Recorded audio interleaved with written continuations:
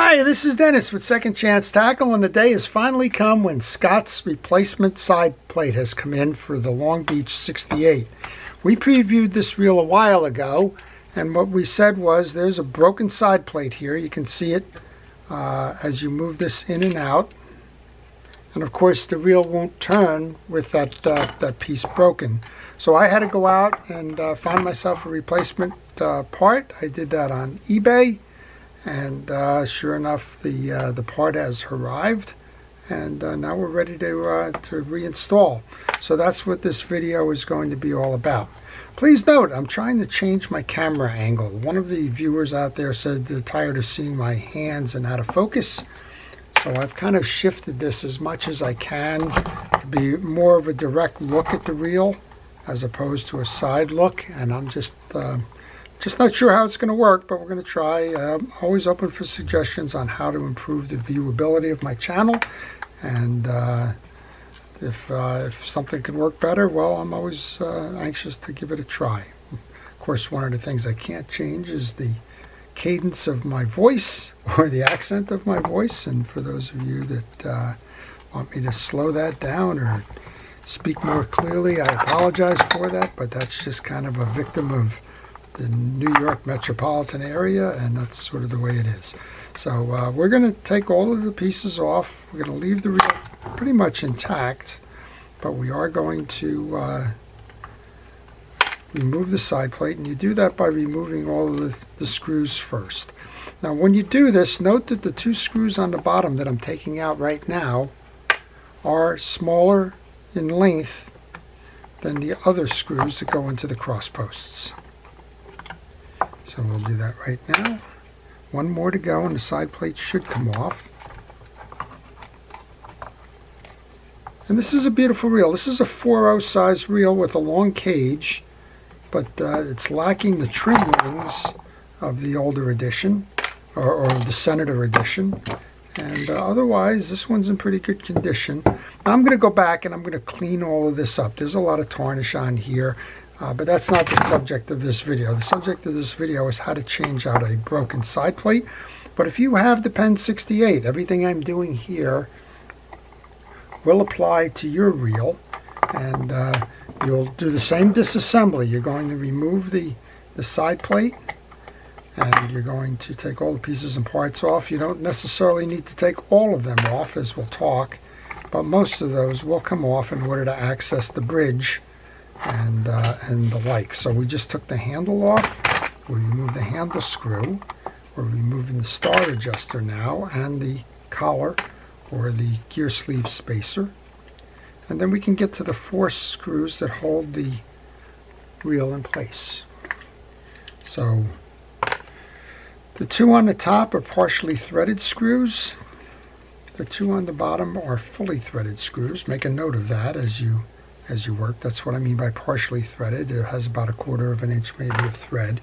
That's because there's 2 springs that are located under here, and those 2 springs will be shielded, if you will, rather than having a point to catch on a fully threaded screw, which is the bottom one. But one of the things I'm noticing already is this view has taken my tool tray out of the way. And I guess that's okay. Nobody needs to look at the wrenches in my tray. You may want to pay attention that I do use a parts tray, and that parts tray is nothing more than the bottom of a fast food container. Also notice when I release the screws, I'm cupping my hand so that when I push this through, I will be able to catch the anti-reverse dog spring. And one of the folks that has given me a hint over time was, if you're a little bit nervous about finding that one, go get a gallon plastic Ziploc bag and put this inside the bag. That way if it shoots, the spring will shoot into the bag and not on your workbench. Okay, we've pushed this through, and I'm going to try and discover that spring now. The spring is located in the case. So this spring did not shoot. It's right here. I'm going to try and do some close-ups here too, but that's the spring I was referring to.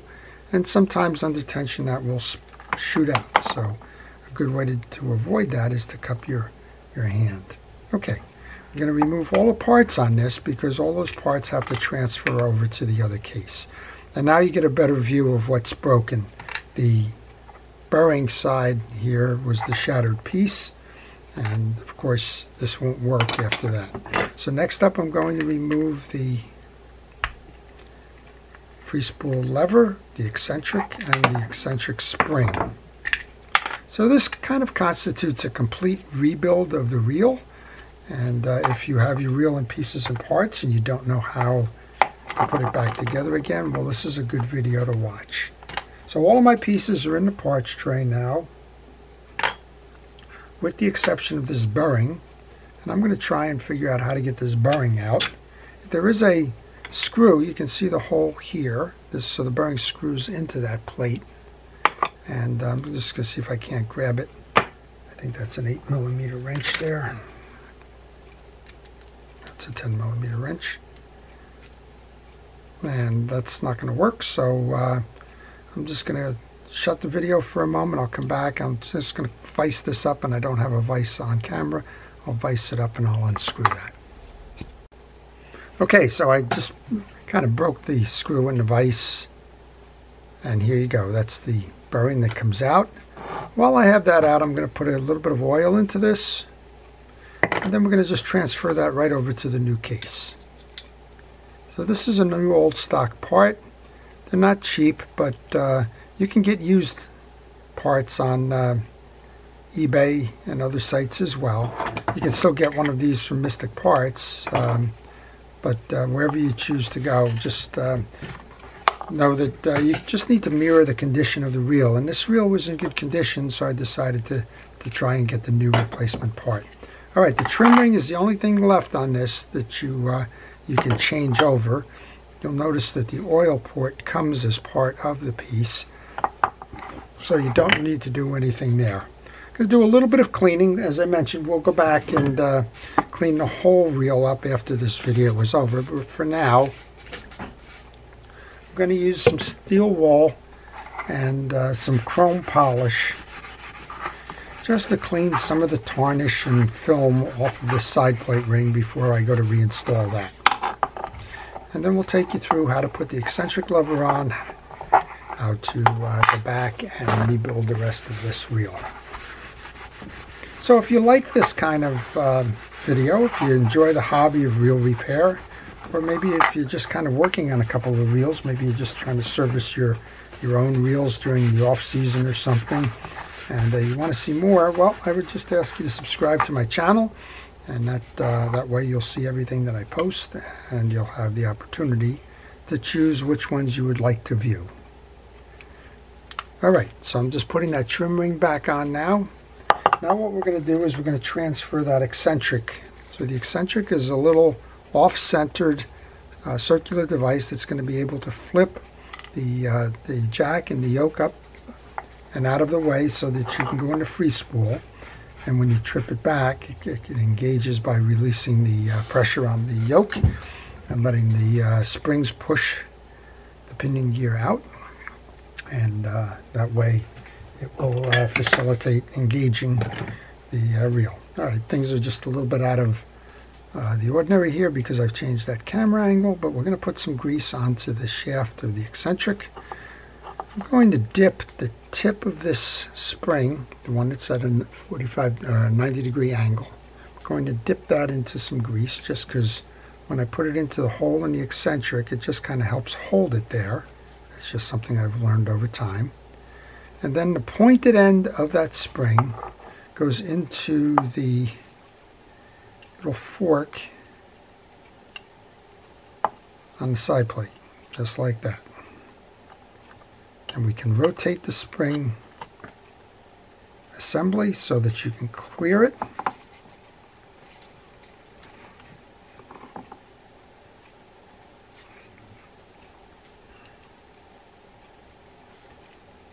Just a little bit off-centered there. There we go. And now we're way out of bounds in terms of where this belongs. This belongs all the way down on the other end. And in order to set that spring, you need to turn this about almost 180 degrees. So I've found from time some of these you can turn by hand, Some of these you need a little assist, and I'm going to look for the assist in this one.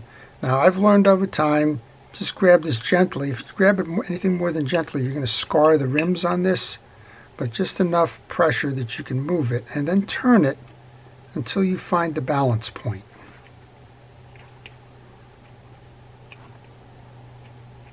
And that's the balance point right there. You can see that it's not jumping one way or another, and it's kind of in line now.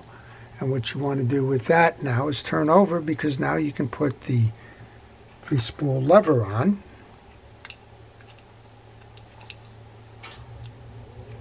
And you have to be a little careful with this, because if you push too much, you're going to trip that balance there. And find the screw that belongs inside the eccentric. Okay, just finished tightening down that screw. Now you have a functioning free spool, eccentric, and release point. And again, I'm having a little bit of orientation issue here, but that's how that will work now with the spring. Okay, next up then is to take your springs for the yoke, put those in the yoke cavity. There's one on each side of the bearing there. And at this point, it's time to clean up the yoke assembly. Now this one's fairly clean. The issue here wasn't the performance of the reel. The issue was the broken side plate. So we'll just clean that up. You want to inspect the teeth on the pinion gear. Make sure that they're all uniform, that they're not clogged with any old greases and the like. And if they are, take a hard brush. You got this from a dollar store. You can use a toothbrush, anything, but just run it through there. And if you have particularly stubborn grease, use a toothpick, or in this case a metal pick, to go knock that grease out before you continue. All right, we can go ahead and grease this up. I'm using fishing reel grease for this. I use Penn Precision reel grease as the product. Not because it's a Penn reel, but because it's a fishing reel grease. And I would recommend only to use fishing reel greases and oils when you do this. All right, we've got that set up. While I have a little bit of grease on my brush, I'm going to run a little bit around that shaft of the bearing. Just knocked out the spring. And I do that because that's going to coat the inside of the gear here, and that'll help it slide along a little bit better. All right, take your assembly with the yoke and the pinion gear, post it over the bearing.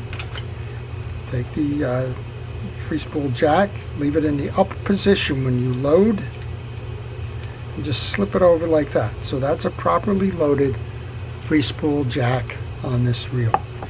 While we're at it, we're going to go ahead and clean up the rest of this reel then. Even though we're really talking about the transference of these pieces and parts, we might as well go ahead and do the whole tune-up on this reel, so that you can pay attention to how the reel is set. So the first part we're going to do then is we're going to remove and service the drag washers. And in this case, they're a little bit sticky. That makes sense due to the age. I have the dog and the cap washer there. I'm going to use a little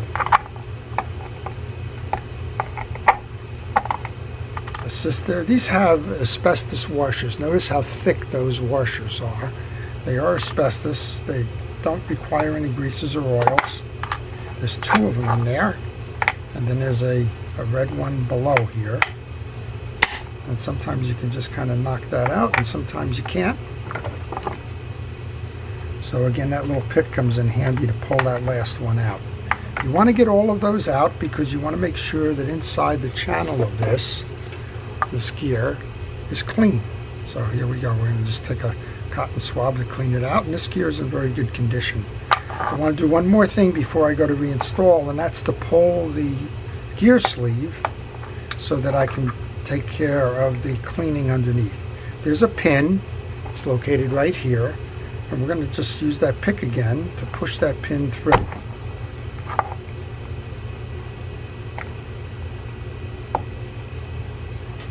And you'll see it start to come through on the other side here. Once it comes through, just like we did with that eccentric, just be careful, but use the pliers to assist you in getting it the rest of the way out. And then you should be able to remove your gear sleeve. And this is why you do that. You want to make sure that the gear sleeve is clean in all regards. I'm just going to wipe it off with a paper towel. That's all that's needed. Just checking to make sure that it's not spinning by itself. I'm going to use that cotton swab again to run it through the center of the gear sleeve just to pick up any dirt that was in there. And now we can go ahead and take that grease brush again, load a little bit of grease onto the shaft, put the gear sleeve back on. And if you pulled the pin out all the way, don't worry, it just pushes back in. I just have found the tipping point sometimes, and I'm able to just get it to the point where I know that it's going to release itself from that groove that it rides in. When you reinstall that point, make sure that it's inside the ridge here, otherwise your main gear won't go back on. The red hard washer is next. And then we're going to do the same thing here that we did with the pinion gear. We're going to inspect the channels and the teeth to make sure that they're properly aligned. So we've just completed that. I'm going to put some new grease on there. Now, some people like to take the gears and put them in the ultrasonic cleaners and do all kinds of stuff. My experience over time is that's fine. I'm not going to tell you not to do that. All you need to do is what we did here. If it's clean and just has some residual oils on it, that's fine. If you want to go and clean it up and make it look new, that's okay too. All right, asbestos washers, they're non-permeable. They don't need anything. This has got a light coat of grease on it. I'm just going to leave it on there. Then we're going to alternate. We're going to go with the round washer, which is called a keyed washer. That goes next. And these drag washers essentially will never wear out. I have never seen a need to replace those other than when they become stuck to the metal washers and had to be pried off. But for the most part, very rarely do I ever have to do that. This one's called the eared washer. It belongs in the middle. It has the 2 points on it. And there's 2 grooves in the main gear. That's how the piece gets seated. And I'm noticing I got a little reflection here from that light in the way we've changed the camera. I think that's probably something we're just going to have to live with. I don't think I'm going to be changing my overhead lighting at all. Now I'm just using a piece of steel wool. We're cleaning up that last metal washer so that it has a nice smooth side. That red washer that I put on is a hard washer, also non-permeable, so you don't need to go do anything with that. And then we just need to load this last one over. And that's the one that I guess was trapping everything on the way in, or on the way out. There we go. All right. And then we have this little tension washer. It's not flat. It's got a bow in it. Don't try to flatten it out. It's not necessary nor advised. All right. And then we're going to find a fully threaded screw. We've already lubed up the bridge plate. Everything is clean. We're going to take that bridge plate and insert that in now. And then turn your bridge so that it is perpendicular to its finish, and you have access to that corner slot over there. That fully threaded screw goes in. The dog goes on. And now that little annoying coil spring that is the anti-reverse dog goes in. To do that, you want to load it into the one corner of the dog. I choose the dog side rather than the plate side. I'm going to push that in, and then I kind of wiggle it with my fingertip to make sure that it is properly seated. In this case, it's almost properly seated. And I'm just going to use the spring. I'm going to hold the spring with my finger while I use that pick to just make sure that it's coiled up top, kind of flat with the bottom of the dog. Once I do that, I can rotate the rest of the bridge over. Let that make sure that the pinion gear comes out, and give this one just a little bit of a turn. I don't tighten it down all the way because I have other bridge screws that I have to put in, and that needs a little wiggle room from time to time. I go opposite corners when I do this, so I'm going to go up top with a partially threaded screw. That's the one that's going to go through the springs. I'm going to get that one started. And I'm going to take the fully threaded screw to the bottom on the other side and get that one started as well. So I'm going to do the same thing up top on the other side, and it's a good time to tell you if you have any questions on this reel or any reel in particular and you want to if you're in search of an answer, then if you leave a note in the comments section, I'll try to answer that for you to the best of my ability.